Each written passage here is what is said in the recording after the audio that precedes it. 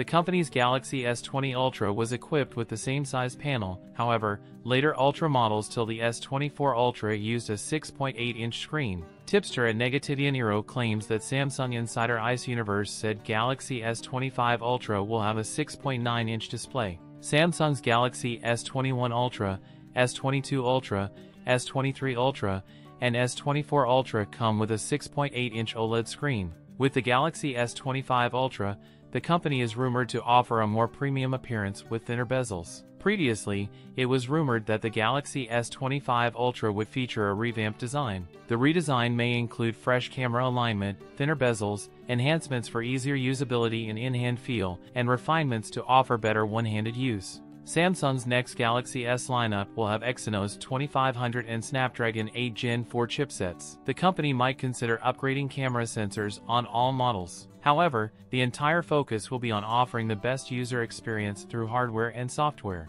We should likely learn more about the phone closer to its launch. That's it for today's video. If you enjoyed it, don't forget to like, comment, and subscribe for more content. Thanks for watching, and I'll see you in the next one.